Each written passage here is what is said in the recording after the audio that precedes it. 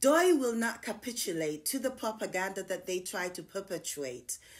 Halifa and DOI, they underestimate, but DOI is not a political party they can decimate. This party is gathering momentum. Halifa is the brightest light in the spectrum. Eminent leaders come, but seldom. Halifa wears the badge, whilst many can't wear that emblem. No vote is wasted. It's just your love for country being tested. Your development has been arrested. Halifa Mune, this needs to be corrected. I believe Halifa can win.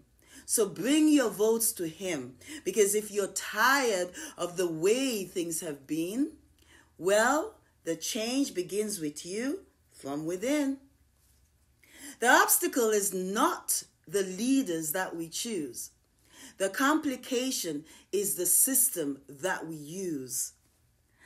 Our potential as a nation reduced as our leaders are prone to power abuse. This is why this old system we must disabuse. A new system must be introduced before quality leaders can be produced. Trust in DOI's system change agenda. Do not surrender. Ignore the splendor. When they attempt to change your mind, return to sender. Your vote for Halifa will not be wasted, for his value to our nation has been highly rated. And as many Gambians have agreed and stated, our systems need to be updated.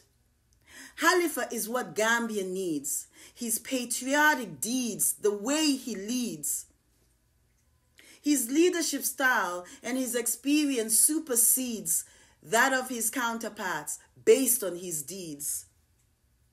If you strongly believe in a purpose and you want to do your country a great service, then choose Halifa Sallah and there will be no Wahala.